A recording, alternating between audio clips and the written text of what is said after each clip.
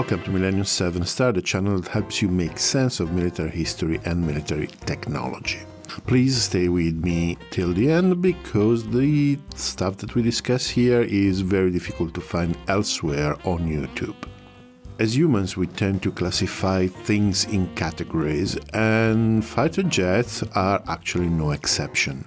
There have been various attempts to classify modern fighter jets, and they come mostly from the press, the specialized press, or the marketing departments of the aerospace manufacturer.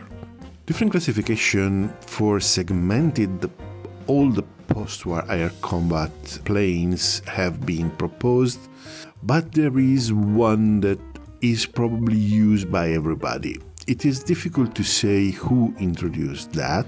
Some say the Russians in the 90s, some say Lockheed Martin marketing department, some others say it was the Aerospace Web website. Whichever is the source is the one that I'm using as well, so let's have a look.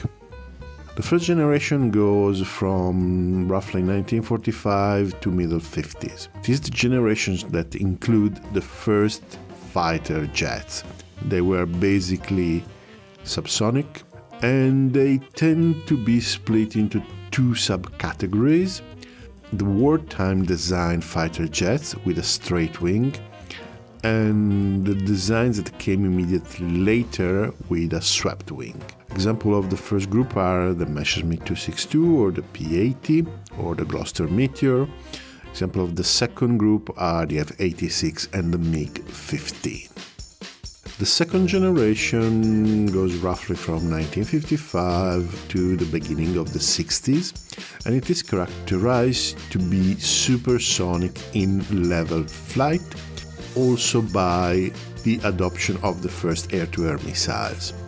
Second generation are the F-102, the F-104, 106, MiG-21, the Mirage 3 or the Saab Draken. The third generation goes from the early 60s to the early 70s. The third generation is characterized by the adoption of multi-purpose platforms like the F-4, the MiG-23, MiG-27, the Harrier, for example, or the Mirage F-1. The third generation goes from early 70s to the 90s. It is a generation that starts emphasizing maneuverability rather than speed and power. It is the generation of the F-16, which actually epitomizes this generation, but also F-15, F-18, MiG-29, Sukhoi 27, Tornado, Mirage 2000, and so on. The fifth generation starts in the 21st century, and it is our current generation, and it is the generation of the F-22 and the F-35.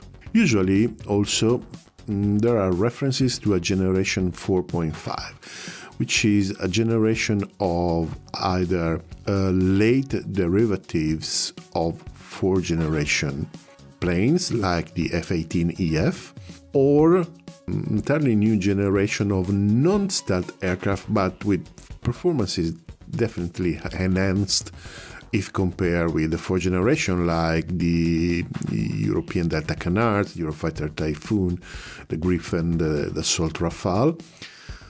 Also the derivatives of the Sukhoi 27, like the Sukhoi 30, the Sukhoi 35, are considered generation 4.5.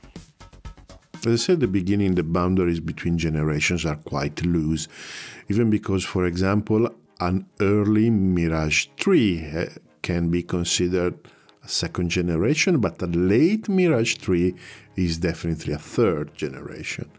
Actually, this is a pretty general phenomenon. The late version of a plane tend to move toward the following generation. As I said at the beginning, there's really nothing special connected with this classification.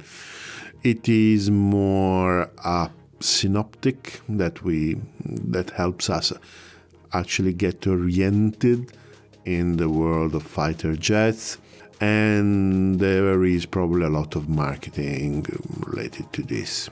To finish this video, I am mentioning the 6th generation. The 6th generation is still on paper, are planes developed now, and they are going to replace the generation 4.5 and part of the 5th generation. They are characterized by even more advanced stealth, potentially new categories of weapons like direct energy, and the possibility of acting as remotely piloted vehicles. So it's not clear if the 6th generation is still going to be fully piloted or not.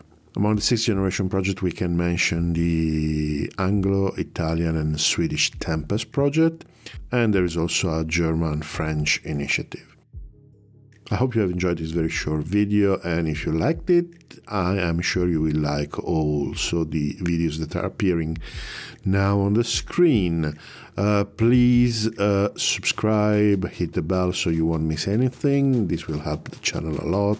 And if you could consider supporting the channel on Patreon and Subscribestar, that would be amazing, even because you will have 10 years of good luck. Well, actually, I'm joking.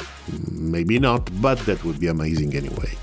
Thank you very much for watching, and goodbye.